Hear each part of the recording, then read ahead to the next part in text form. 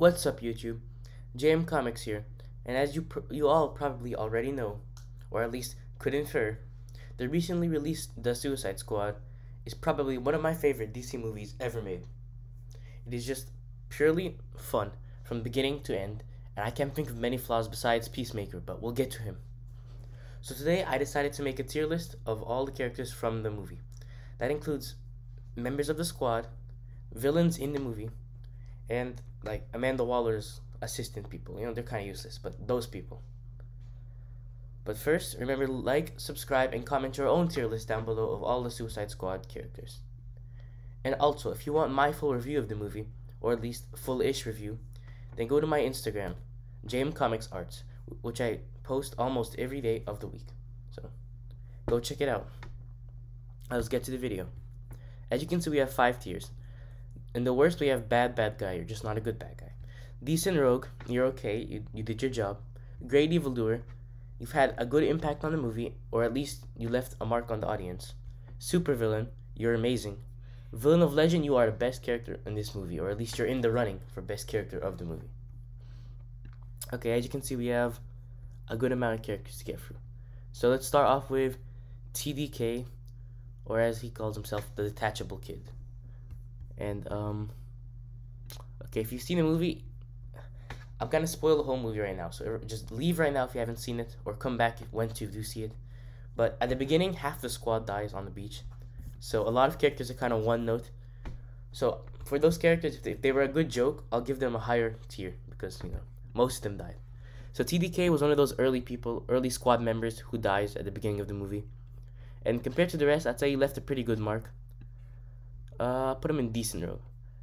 So he detaches his arms from his body, and it's supposed to be a joke where it's like, oh my gosh, he has a cool power, and he does nothing with it really, and he gets shot down immediately. So I'll give him decent rogue because the concept is cool, and I wish he was part of the real squad. Like, out of all the characters, I kind of wish he was actually on the movie more, because just how stupid his powers are.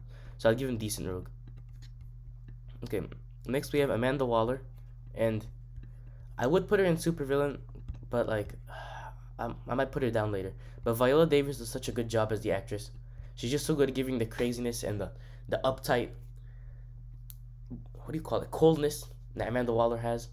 So because of Viola Davis's performance, I put her in Villain of Legend. Yeah, and she's good in both movies. Unlike most of these characters, I'd say, unlike some of the characters that return, like Rick Flag, we'll get to him later, Amanda Waller was good in both movies because Viola Davis is just that good at the role. So, yeah. King Shark, automatically Villain of Legend. When I first went into this movie, I thought King Shark was going to be kind of a boring, like, brainless, you know what I'm saying? Like Killer Croc was in the first movie. But I was soon proven wrong, as Sylvester Stallone put such a good performance up, and the character was so funnily written. Everything he did was funny and kind of heartbreaking because he has no friends, and he's like the only of his kind. So yeah, Villain of Legend. King Shark was really surprising to me. Next is Bloodsport, another easy Villain of Legend. I'm not gonna rank them like this yet. I will near the end of the video. So for now, I'll just keep them all in the same tier, and then I'll order the tiers later, or as I go along. Bloodsport, he's a good character. At first, just like King Shark, I had bad assumptions about him. I thought he was gonna be just like Deadshot from the first movie, who was a pretty good character in the first movie. Not gonna lie, I thought he was gonna be another repeat of that, but he's actually quite different. While he has the same general vibes, like, oh, he has a daughter and he wants to, like, Amanda Waller's training his daughter and all that stuff, but he's more brutal than Deadshot ever was, and he has more of an edge to him than Deadshot did. So yeah, Idris Elba did a good job. Next is Margot Robbie's Harley Quinn, and if this was any other list for like any of the other movies she was on, I'll put her in like in the middle. I don't care that much about her, but on this movie, I think they really did it right. Like, I liked her scenes with Diego Luna, or whatever his name is. Not Diego Luna, what's his name? Luna something. Where she, like, beat him up, or she, like, shot him at the end. Yeah, that was kind of cool. I liked her personality in this movie better than the other movies. Like, I really didn't like her on the first movie because of her attachment to the Joker. She was just so, like, I don't know, I didn't like it. But on this movie, she stands out as her own character. So, good job, Margot Robbie. Next is Javelin. And this is one of the weirdest characters on this list because the character himself is kind of dead really early, and he's kind of useless, okay? But his weapon is one of the main plot points of the movie. So for that, I'm going to put him right in the middle, great evildoer. Okay, so at the beginning of the movie, Harley Quinn and him have like a relationship. I don't know if it's serious. I don't think like it's not serious. It's a joke because he has a cool accent and stuff. But then he gets shot on the beach, and Harley Quinn acts all dramatic about it and stuff, and she's like, "No, javelin man, my friend," and he tells her, "Take my javelin. There's a purpose or something," and he gets interrupted mid sentence. So whatever. Harley Quinn takes the javelin and she carries it around the whole movie, and by the end, she ends up using it to stab Starro in the eye and defeat him. So it's a cool plot point. It's a cool plot device. So Javelin Man, as a whole, is pretty good compared to the other dead people on his team. Next is Starro the Conqueror, and I would have put him in bad guy at first, but considering like some of the depths they give him, I'd put him in Great Evildoer. Cause like at the end of the movie when he dies, he goes, "Oh, I was so happy looking at the stars." It gives him so much character depth that he's just like them. He's doing this against his will. He didn't want to be experimented on by the U.S. and by the Thinker, but he was. So I put him in Great Evildoer. He's a pretty cool character. And like at first, I thought he was gonna be a generic monster, sort of like King Shark and Bloodsport, how I had pre-rendered assumptions about him. But Starro ended up proving me wrong because he, mind controlled people. He had that depth to him. So yeah, Great Evildoer. Next is Mongol, and yeah, she's horrible, bad guy, stupid. The only thing you have to know about her is that she's not Starfire, in case you're wondering. Probably the same species. I haven't looked it up. But she basically gets the whole squad. She gets Captain Boomerang killed. What a stupid, like... She jumps on a helicopter during the beach fight, and she ends up crashing the helicopter on herself and Captain Boomerang. So smart. Yeah, good job. Next is Luna. I don't know his first name. Silvio, right? Silvio Luna. Decent rogue. He's okay. I mean, he served his purpose. He was a good Harley Quinn gag, but as a character, there's nothing much to him. I mean, unlike his general acquaintance or whatever, at least he has a heart. We learned that, even though he wants to kill children, but at least he's a dreamer. The other guy's kind of a jerk. So look, there he is. Suarez. Suarez is a jerk, so I'll keep him in bad guy. All he wants is to take over the world by destroying the U.S., Russia, and China, or I think those are the countries. Yeah, he's kind of crazy terrorist, so I'm gonna leave him in bad guy. He sucks. Oh no, my favorite, Polka Dot Man. Easily, villain of legend. Awesome. I know this list is gonna be very S heavy, but the main squad members were so richly developed on this movie. Yeah, he's a villain of legend. Polka Dot Man, like, at the beginning of the movie, he's very suicidal. He wants to kill himself because he has nothing to live for. He feels he has nothing to live for. But over the course of the movie, he becomes part of the squad and he makes a family on the squad. He makes relationships with like Bloodsport, Ratcatcher 2, Rick Flag, and they really develop his character in a way you wouldn't expect someone as ridiculous as the Polka Dot Man to get developed. So for that, I'm putting him in villain of legend. And his death at the end was the most heartbreaking thing in a DC movie. I kid you not. Oh, that was so sad. Like all of a sudden, just squish, he's gone. That was sad, but it was also kind of funny. So I'll keep him up there. That adds points. It was a funny death to a great character. Next is Ratcatcher 2, another S tier. She was the heart of the movie. Let's be honest here. Bloodsport, at first it seemed like he was gonna be played as the heart, but she really was, with her whole relationship with her father, and how she's the only person in the squad who has a heart for real. Like Polka Dot Man sort of does, but she's the only one who has a true heart. Every time someone dies, she feels bad for them. She has like the most depth of anyone here, and it's cool how Taika Waititi is the Ratcatcher one. That's a cool cameo. Next is the Weasel. I say he's a great evildoer. I know most people kind of hate him because he's ugly and he's repulsive, but I kind of like the design. I think it's just funny, especially at the end. At the beginning of the movie, he drowns. He's the first death in the movie, supposedly. He literally drowns. It's kind of sad. It's kind of funny though. He drowns before he even gets to the fight.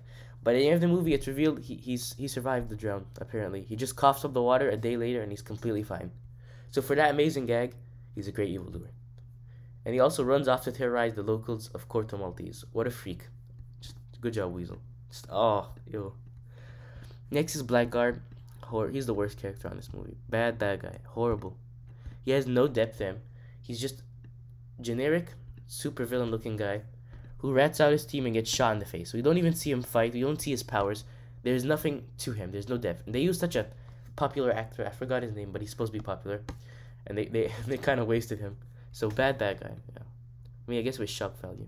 Bad guy. Next is Captain Boomerang, and I hated him on the first movie.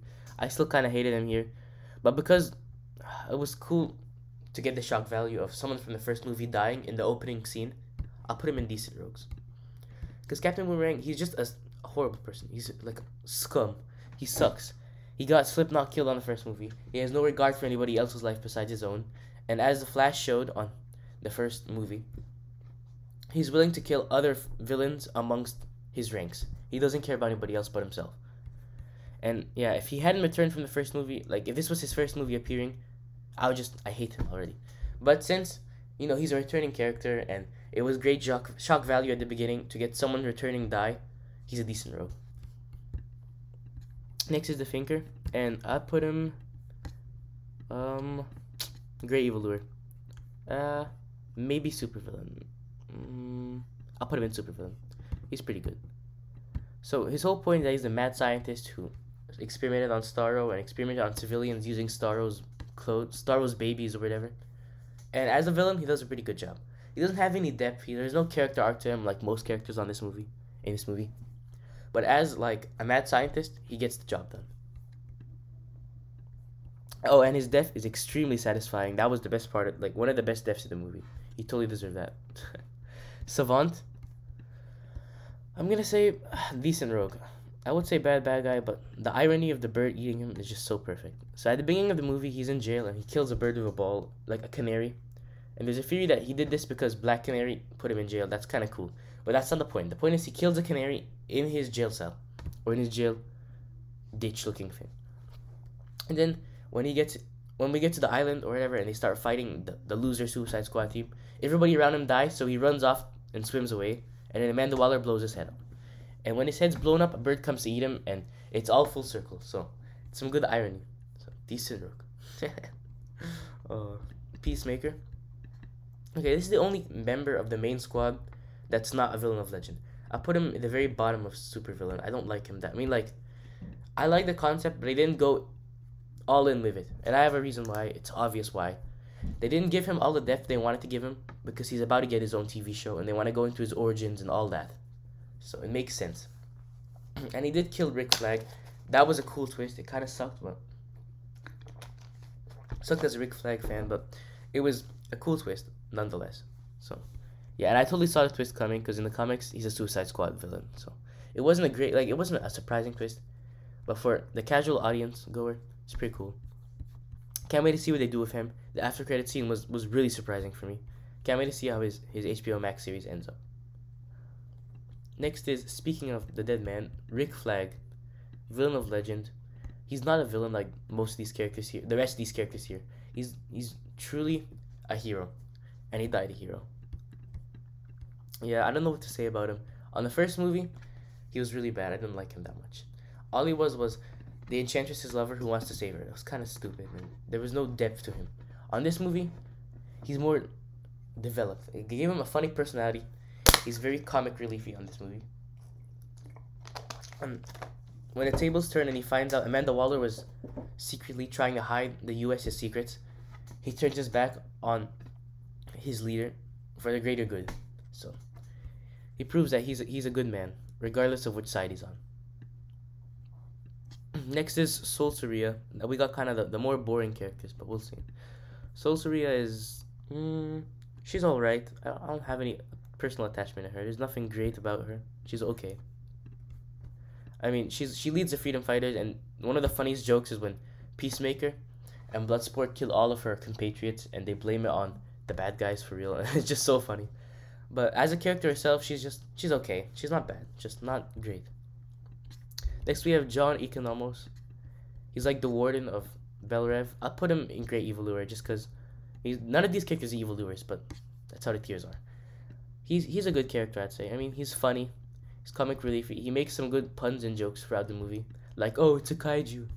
And at the end where he's like, oh, Peacemaker, what if it, like, yeah, he's a good character.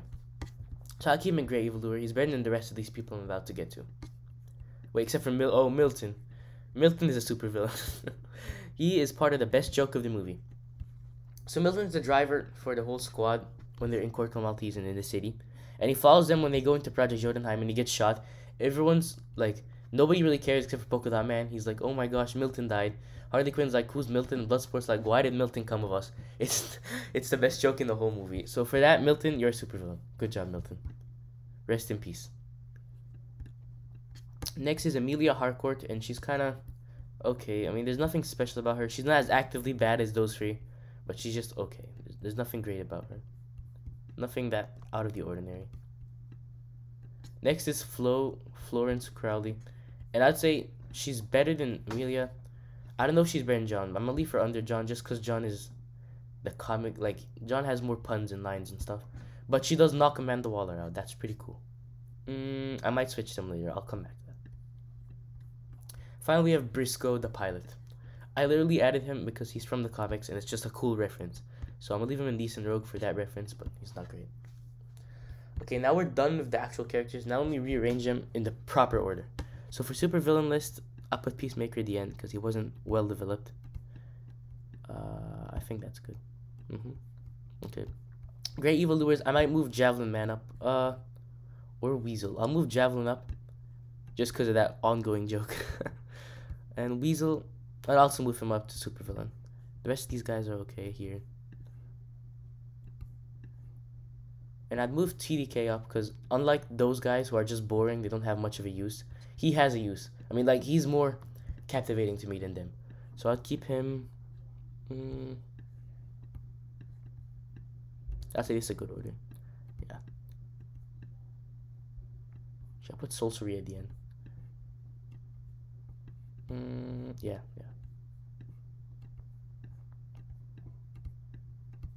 Actually, maybe I'd put Sorceria over TDK because she kind of has like a bigger role in the movie. She definitely has a bigger role in the movie. So there. And for this row, I'll put Captain Boomerang in the front. Then Savant because that was a great running joke or a great piece of irony. Okay, and then the hardest thing is gonna be to arrange villains of legend. I'll put Schwarber's over Mongol first though, because Mongol and Blackguard are the most useless members of the squad. Schwarber's, he's doing his job at least. Like, he's doing what he was meant to do, be a villain. These guys are supposed to like help their squad, and they just screw everybody else over. That looks good. Okay, yeah, that looks good. So villain of legend is where I'm gonna have to start like getting really precise and specific with my ranking. Amanda Waller, I'll probably put her at the end of the list when it comes to these characters, at least in this movie. So Ratcatcher, she's probably the best character in this movie.